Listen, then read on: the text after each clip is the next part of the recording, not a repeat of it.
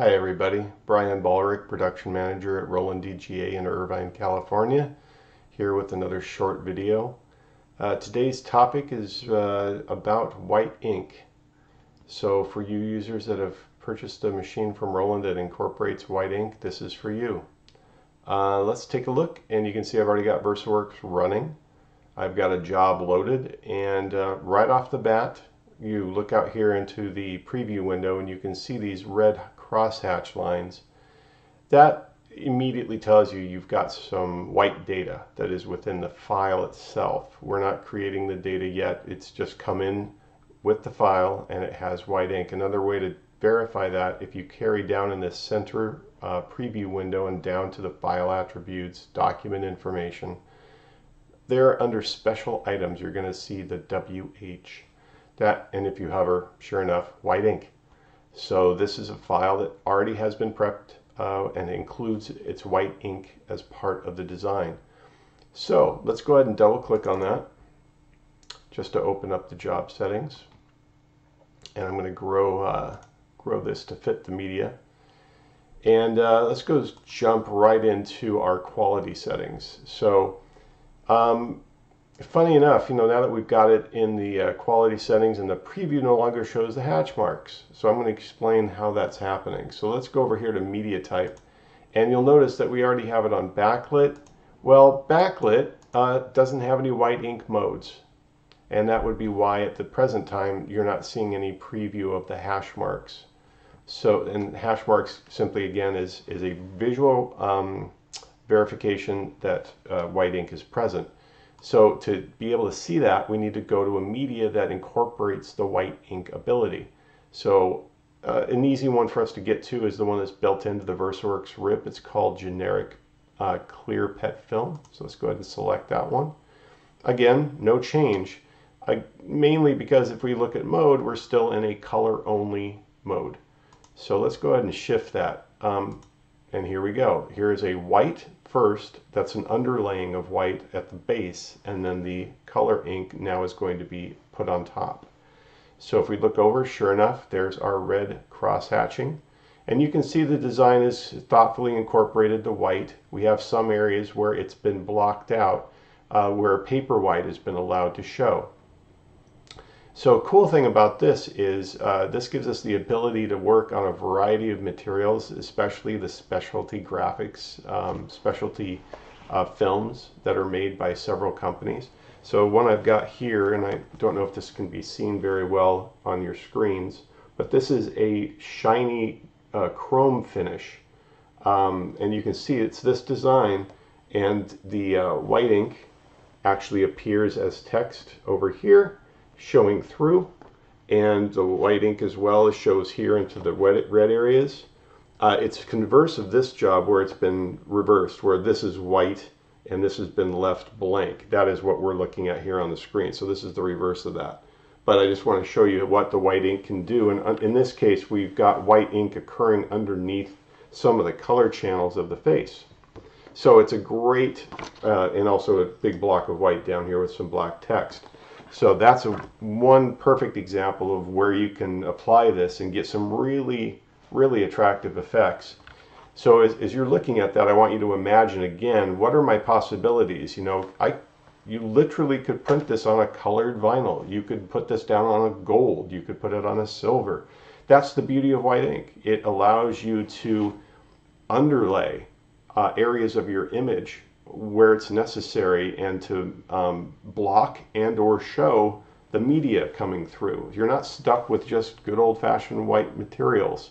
We can move into these really exciting vinyl films and other products, paper products that incorporate different effects and actually come up with something really beautiful that you can't do with just CMYK on white vinyl.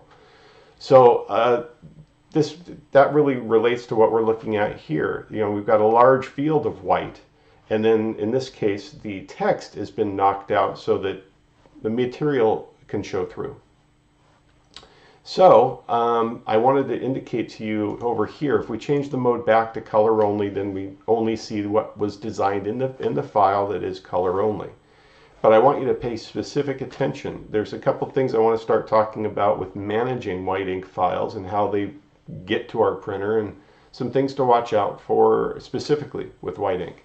So looking at this, I've changed it back to color mode, but notice the head speed is popped right back up and to our, I believe that's our maximum setting for this printer. Oh, we can go a little higher, 1019 millimeters a second. So this, again, this is the head speed. This is the speed in which the head is moved across the platen, left to right. So this is the max speed for this machine, which in this case is our BG2. So with that said, let's move it back to white ink plus color, and I want you to look and see, sure enough, our head speed has been reduced. It's now down to 847 millimeters a second. And that's going to change our print times. Notice the print time has gone quite a bit higher. I'll move it back to color only. Whoa, huge change. So really there's a mass effect here, and there's a good reason.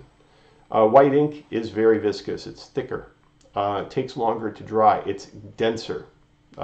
Basically, the white component that's held within the, suspended within this liquid has its own properties, and frankly, for it to do its job, it has to be given time to rest onto the material longer than these CMYK inks that are also going to be put onto this graphic.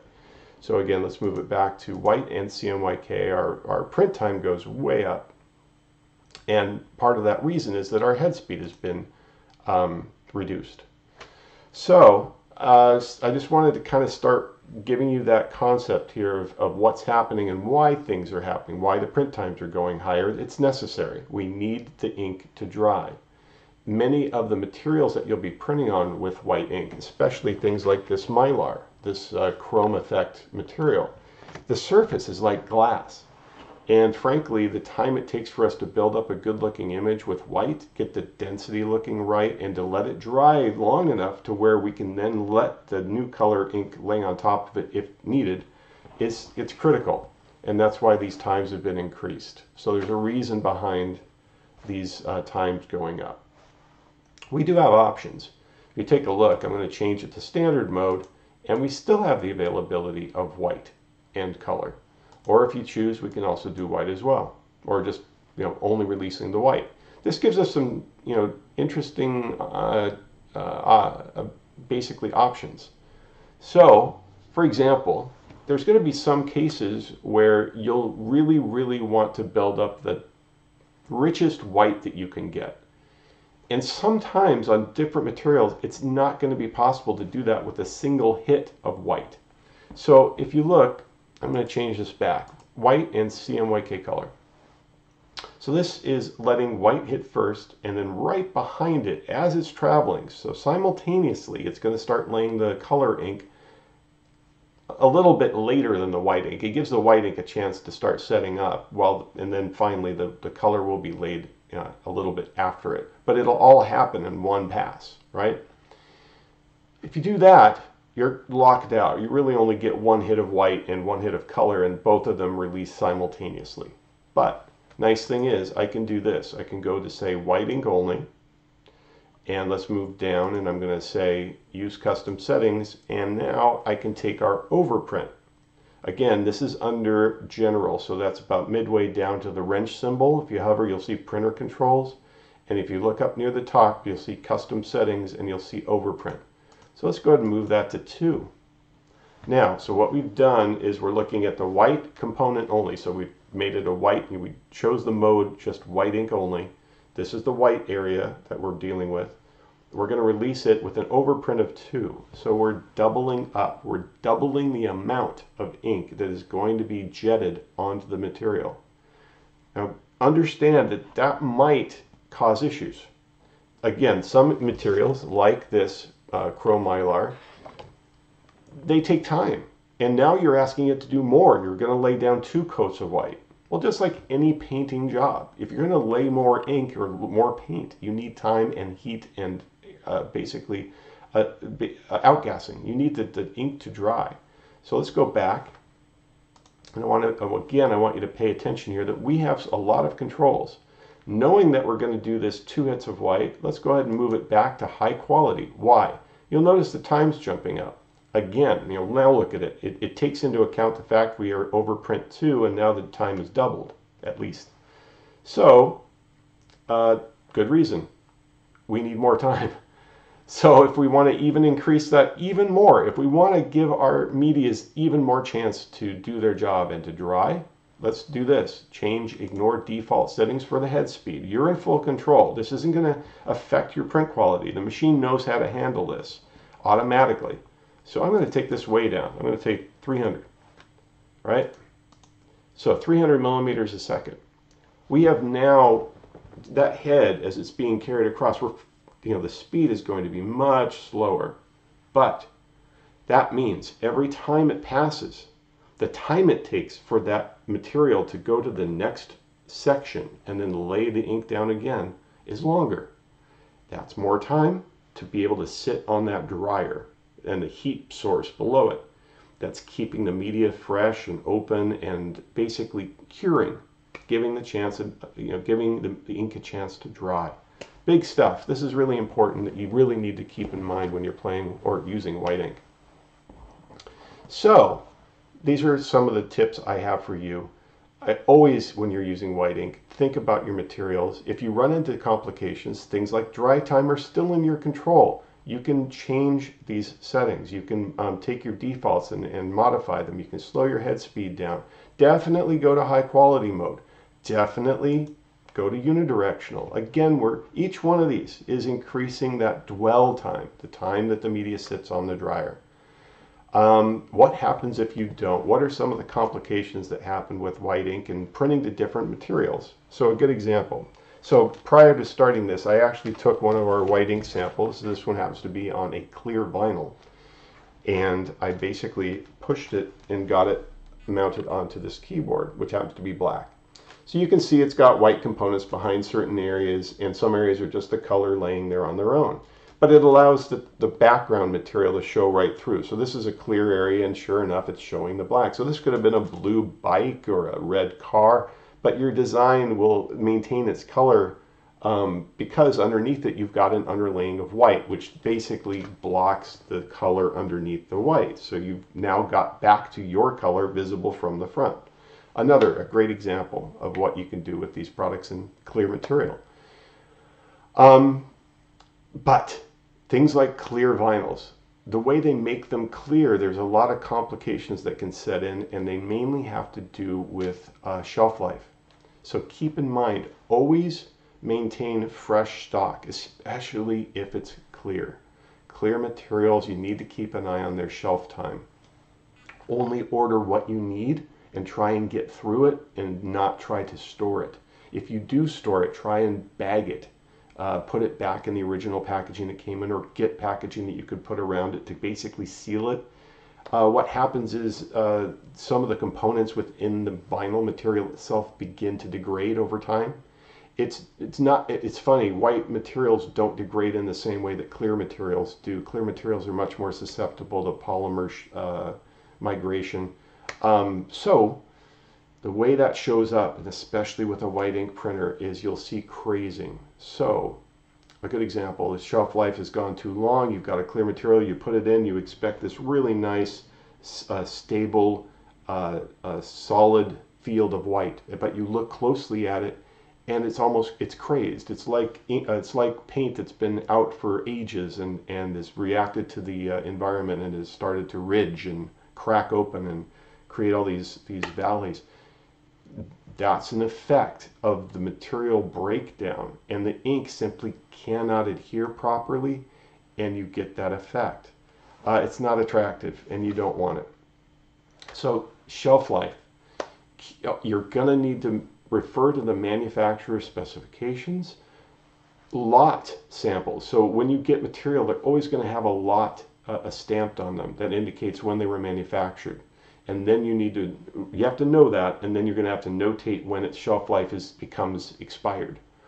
That's up to you. The only way you're going to know that is to go and research on either the websites for these companies and look at the expiration of, or how long the shelf life is of each of these materials. But very critical with clear product for printing, especially with white. You're never going to see it more than when you try to lay down a nice field of white and it doesn't look quite right. So there's a high probability you've reached the end of life for that roll of material. You'll probably have to get some more new product in. Let's see. Last but not least, remember I had told you that you have that option of laying down two hits of overprint of white. So let's go back to that. Let's go ahead and change it back to white. We'll say unidirectional. We want to do it super slow. We want to change that head speed down to maybe like 300 millimeters a second. So unidirectional 300, 2 overprint, great. The only other thing we have to do is go down to the next setting down, and that is the cut controls. Under cutting options, we're going to do return to origin after print. I just wanted to make sure I mentioned this. When you're going to do this two-step process where you're going to release the white first because you want it to be super dense and you want to do 2 hits, great.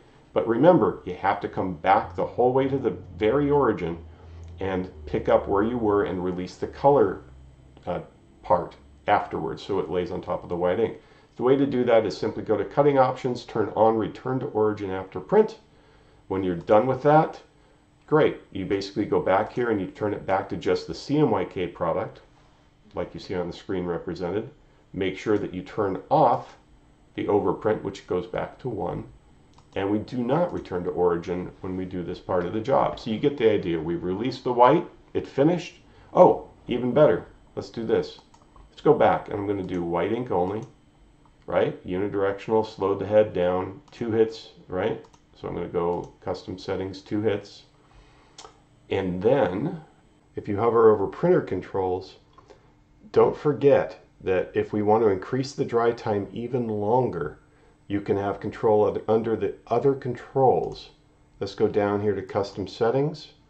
You can leave the vacuum wherever it was or where you feel comfortable that the vacuum should be. The vacuum doesn't have anything to do with your dry time so much, but right here the dry time definitely does.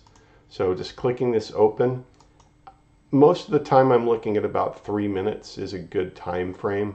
So what we're asking it to do is when we've done this, 2 hits of white, gone through and produced all of the whole print as you see it here, get to the end, the machine will feed out just a little bit more so that the entirety of the print sits right on the best part of the outbound heater, and then it just lets it dry for this amount of time.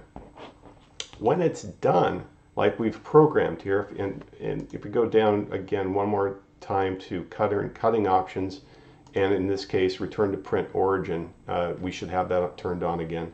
So you get the idea. We've printed, we've let it sit for 3 minutes. This will activate it to come back to the origin. We simply go back to the beginning, and we've gone to right here, so change it back to color only and make sure that the 2 overprint is turned off. We don't need additional dry time. You get the idea. Again, we're in total control of this. The good news, with all these different tools that we have at our disposal, it allows you to get some perfect results on a lot of varieties of materials using white ink. I particularly enjoy working with white ink, and if you've fortunate enough to have one of our machines that has it, I'm sure you understand my excitement. So again, thank you very much for joining me, and I look forward to seeing you in another video.